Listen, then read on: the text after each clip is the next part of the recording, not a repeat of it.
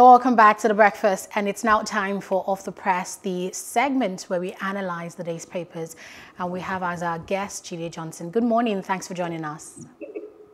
Good morning. Good morning. And good morning to our viewers all over the world. Good morning. Thanks for joining us. Let's start with stories from the Nation newspapers this morning. See as many of them as we can take. Hopefully we can squeeze in two of these stories before we move to the next one.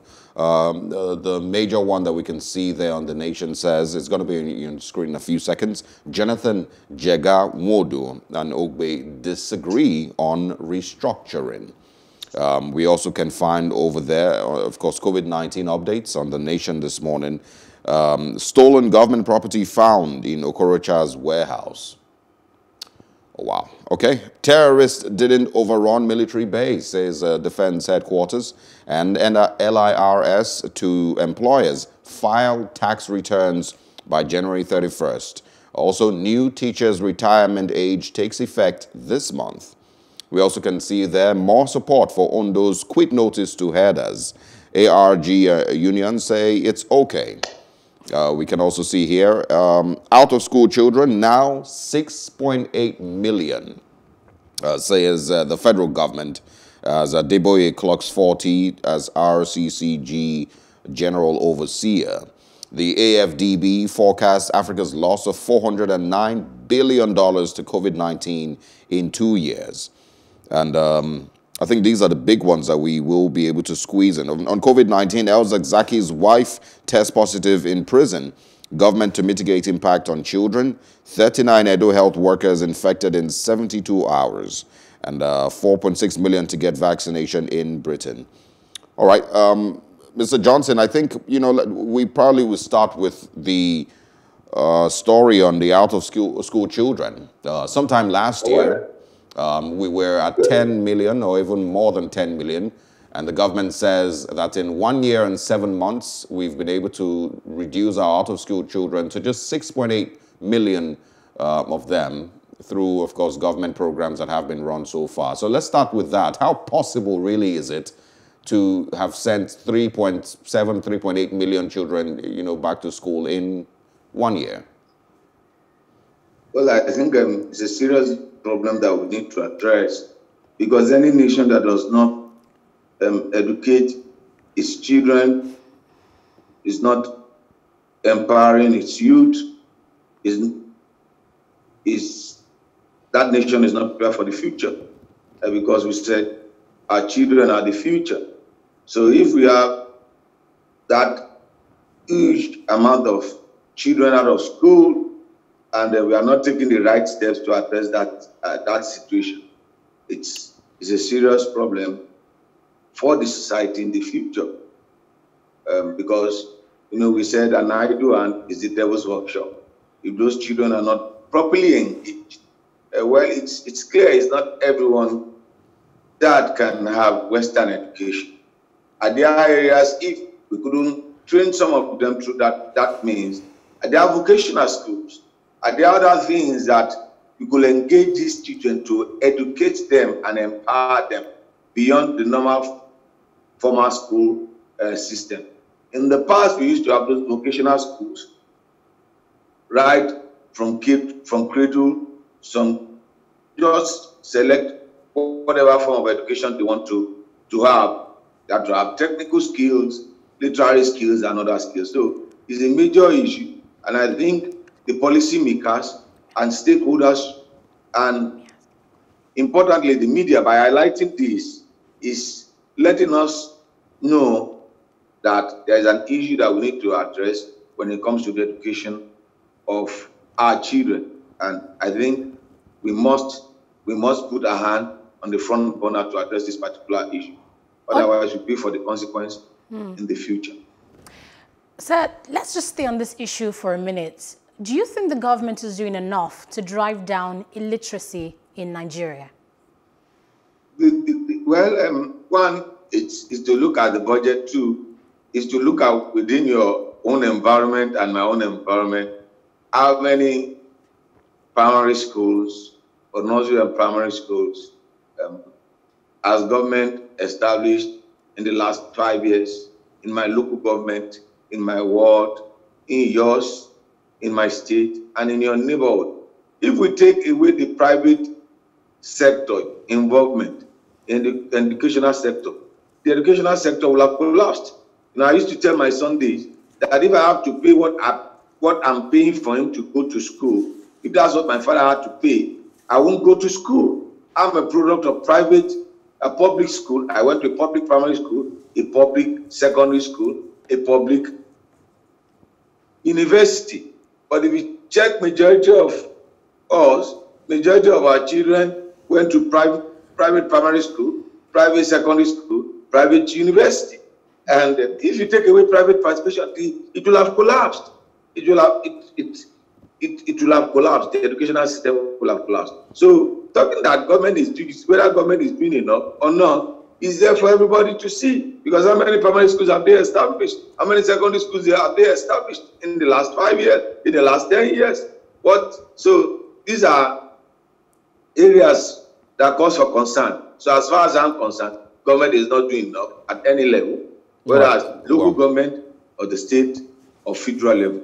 And it's as a result of us having centralization of the educational system. If you look at some of the things which call out for restructuring, that people are talking, the major headline in all of the newspapers is about restructuring. You look at it, why should primary education be under the purview of the state government? Why should primary education not be under the local government? Give the local government the resources. Give them the power to be the one in charge of primary schools. Leave secondary schools for... Mr. Johnson, this is, where the challenge is with this thing, and we need to move on to something else because of time. But I think the challenge here is, being able to understand how the government was able to enroll 3.2 million pupils into school in 1 year and 7 months. What did they do different? In what ways were they able to get these kids back to school? And also, what is the likelihood that these kids will stay in school? Remember that we've also been in a pandemic in more than a year. And so what schools, in what ways were they able to achieve this, even during a pandemic? But we don't have that more time. Maybe if it comes up in another paper, we'll talk about that. Quickly also speak on the conversation on restructuring again. It says there that Jonathan Jaga, Nwodo, and Ogbe disagree on restructuring.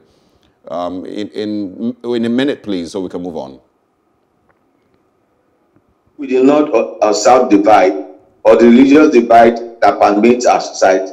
Restructuring has to do with structural adjustment in our system of governance. It's about power sharing process, giving responsibility to various constituent units of the nation. And whether we like it or not, we'll still go there because Nigeria, in principle, claims to be a federalism, which talks about structure of power being shared among three structures: the local government, the state government, and the federal government. Now, but in practice, Nigeria is a unitary state and not a federal state, because there are three basic lists when you talk about power centers and power structures. You have the exclusive list, which is the item which only the federal government could legislate on. You have the concurrent list, which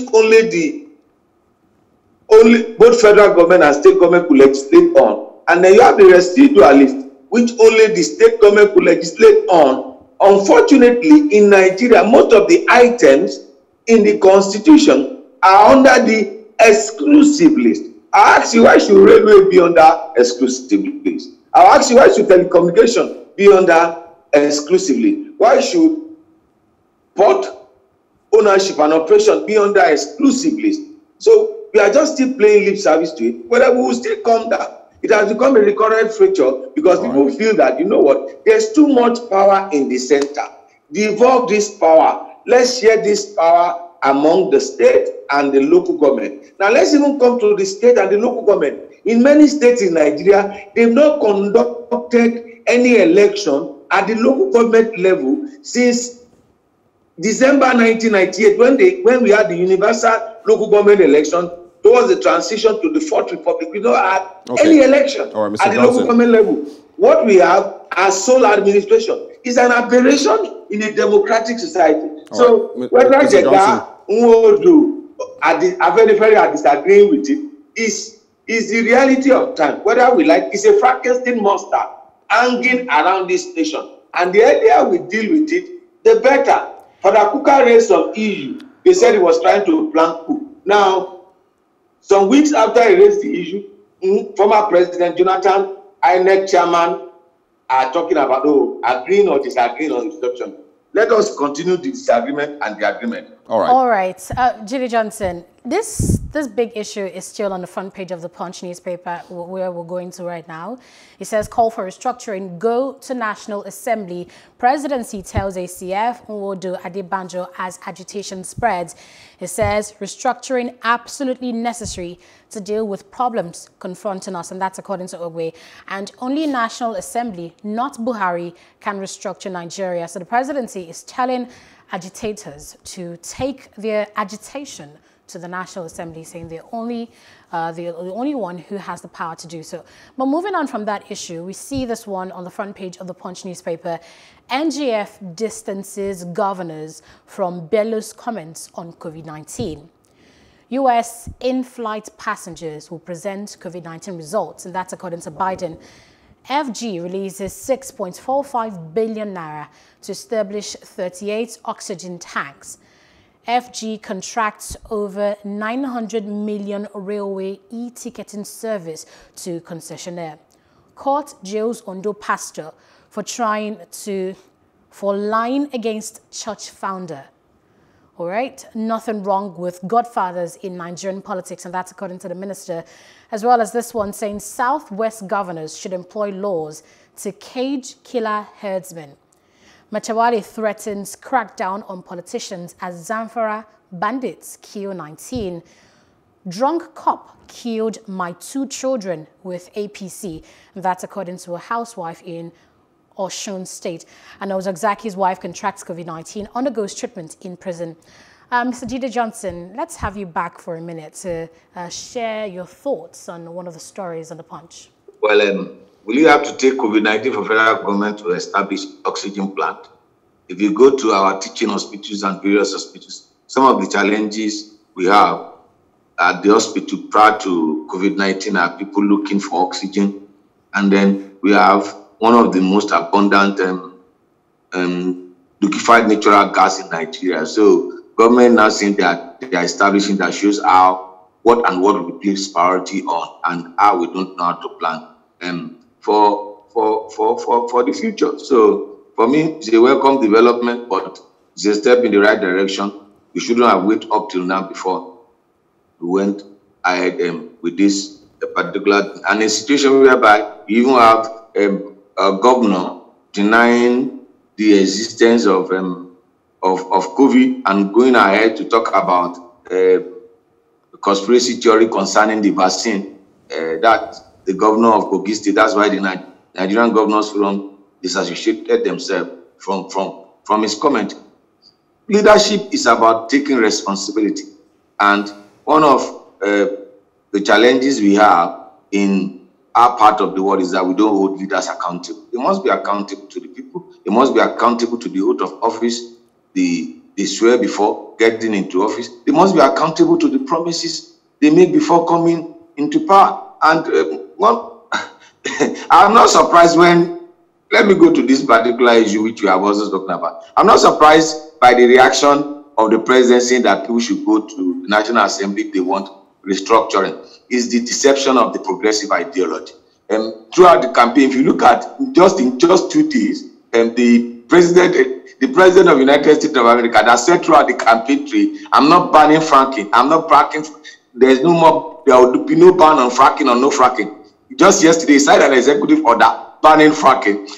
The APC is a party that ran on restructuring. The party ran, it was built on restructuring, and it is the party that is living in this self-denial concerning restructuring. So we should hold them accountable to promises. If the president said so yesterday that they should go to the National Assembly, I think we need to dig deep and go back to what he said in the past. Mr. President, you said this, you said this, you said this, you said this concerning restructuring. So until we hold them accountable, they will just be playing to gallery. They will say something and do something else, and they will just speak to the moment, not to the real issue, because they will just tell us what they feel per time, not what they believe in and what they have said. So, all right, holding them accountable is some of the things in which you can make our leadership responsible in Africa.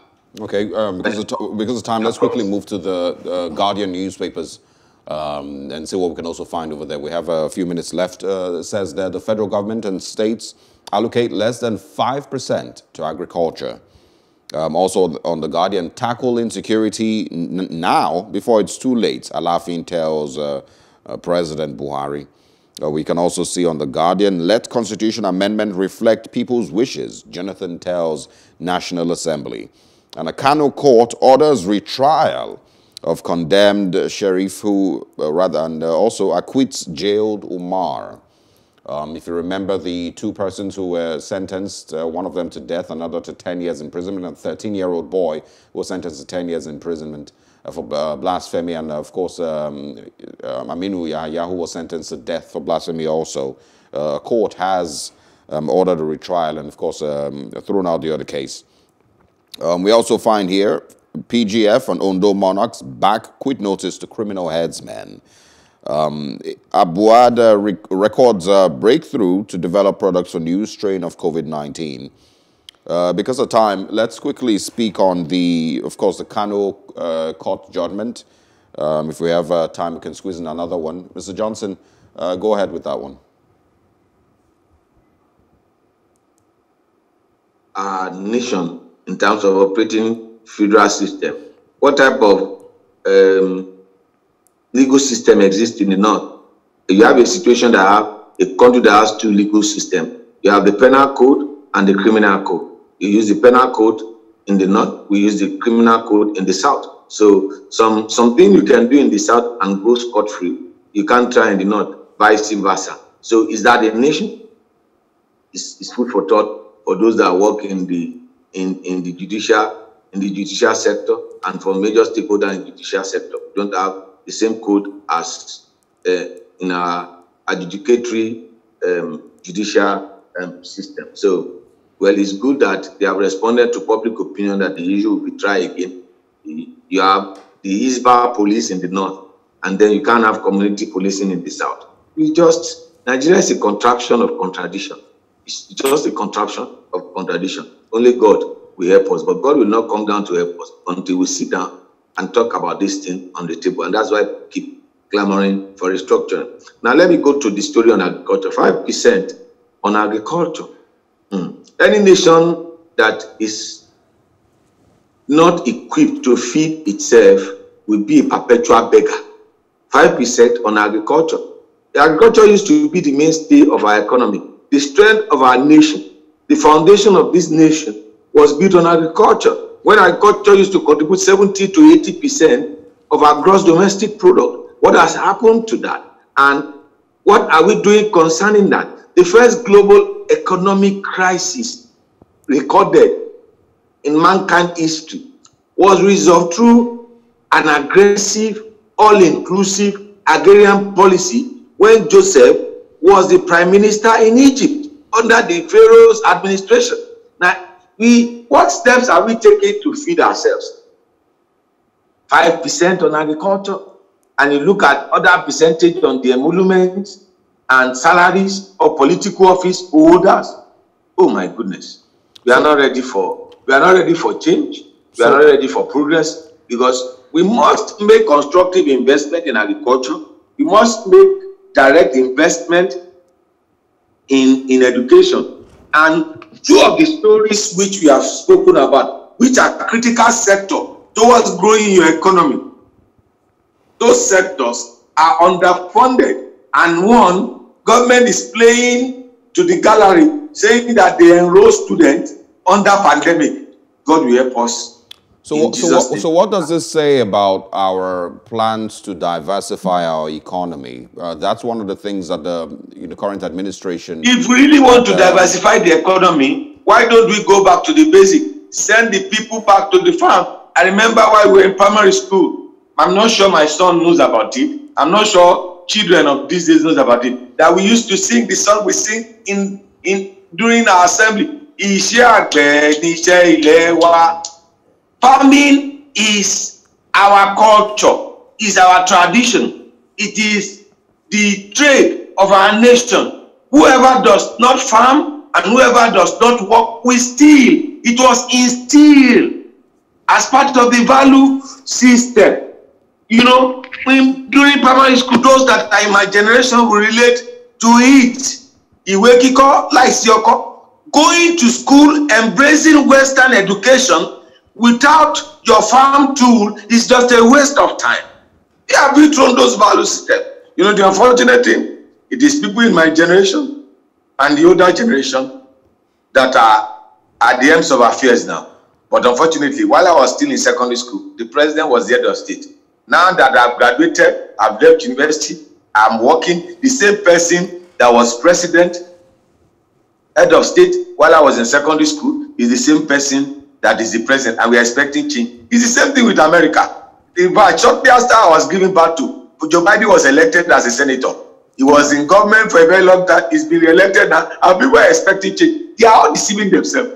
It has shown that democracy is just government of the elite, and they go about using the media and all other means in the society to manipulate public opinion to suit. Thank you, Mr. Johnson. To suit, yeah. Thank you Mr. very Johnson. much for your time. And It's a pleasure to be with you. So change the experience in Nigeria and America. We are experiencing our own change. I hope we experience their own change too. Thank you. Let's see how it goes. Thank you. Looking forward to speaking with you again. All right, and of course, have a great Friday. I forgot it's a Friday, so thank God yes, it's Friday. It's a Friday. The week is running so fast. The month is going to end in just a couple of days. Yes, it will. And we're going to be saying Happy Valentine's Day in just a few. Great energy to kick off, the show this morning on a Friday morning. We hope that we keep this going all through the day. That was Jide Johnson with Off the Press. We're going to be talking about what happened today in history next, and telling you about a person called Lyndon Baines Johnson. Of course, now we're having loads of conversations about the United States presidents. It's a great time to talk about him. So stay with us. It's coming up next.